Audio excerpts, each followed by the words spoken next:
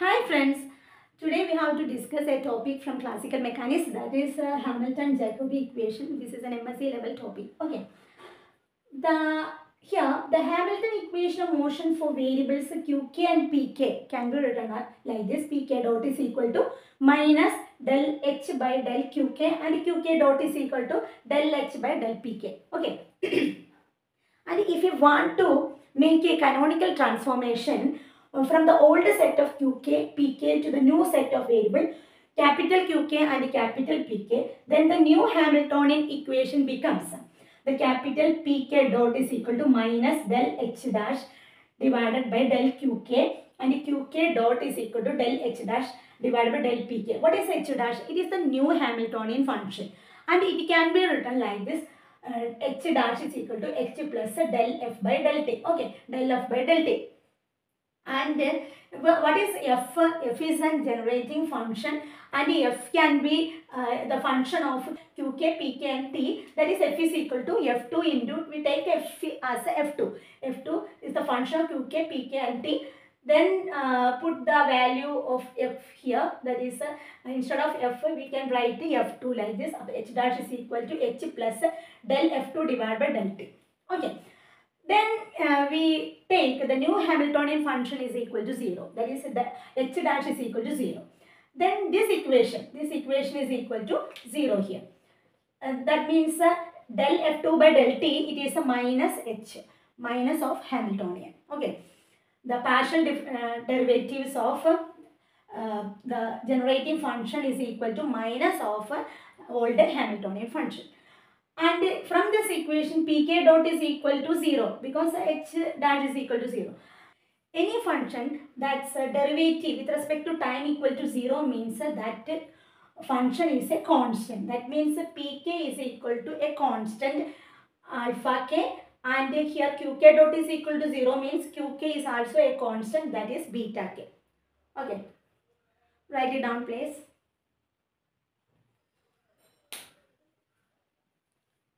Okay, let's continue our section. We take f is equal to, f is the generating function here. F is equal to f2. It is a function of qk, capital Pk and t.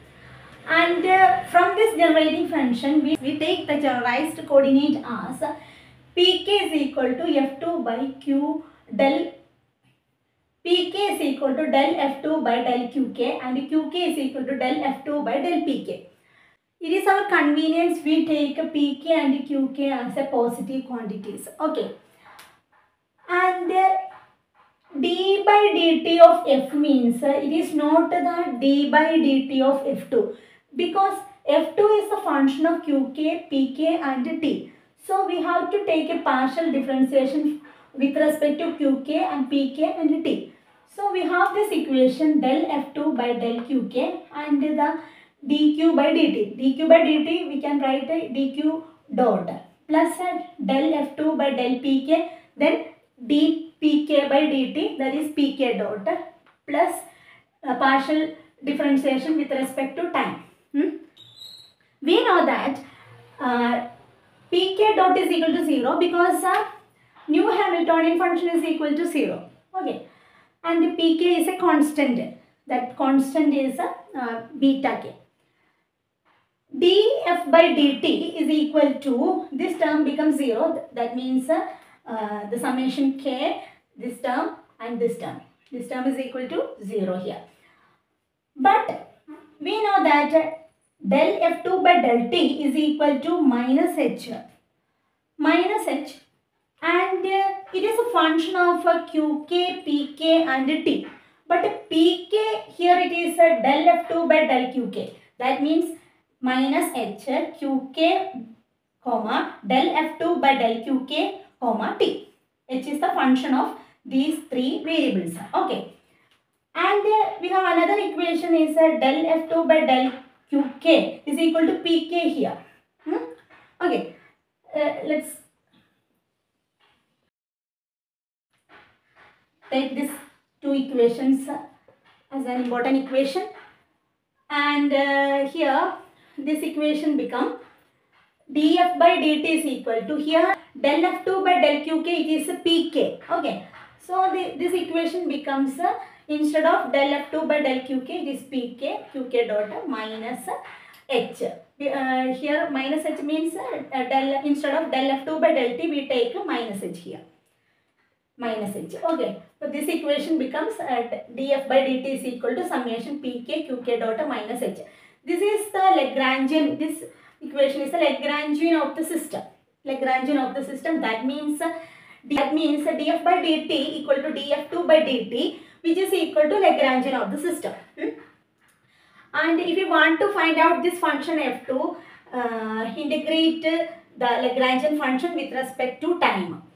And this term is equal to S, where S is the action of the system and it is known as the Hamilton's variable principal function. Okay, S is known as Hamilton's variable principal function. And that can be written like this: F2 is the function of Qk, Pk and T, and S is also the function of Qk, Pk and T. So instead of F2, we can put S in all these equations. Okay. Then we have F2 by del T equal to minus H. It's become del S by del T plus H equal to 0. Or we can write like this: H plus del S by del T equal to 0, and del, this equation becomes del S by del T equal to Pk. Okay. This equation is known as Hamilton-Jacobi equation.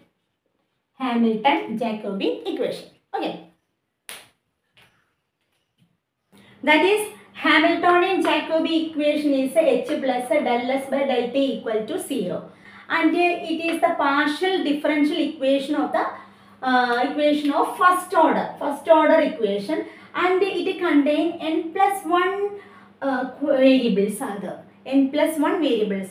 How many variables are there? N plus 1 variable, and it is the first order partial differential equation. Okay, and the solution of this equation is known as a Hamilton principal function. S, Hamilton principal function. It is a function of Qk, T and n plus 1 constants of integration. Therefore, S is the function of Q1, Q2 up to Qn, alpha 1, alpha 2 up to alpha n and alpha n plus 1, comma T. But out of this n plus 1 independent constant of integration, and out of n plus 1 constant of integration, one of the constant of integration is irrelevant to the solution. So we can write this S is equal to Q, it is a function of Q1, Q2 up to Qn, alpha 1, alpha 2 up to alpha n, not alpha n plus 1 here. Okay, and T. But take F2 equal to S is the function of Qk, Pk and T. And Pk dot is equal to 0. Pk dot is equal to 0, that is when H dash is equal to 0.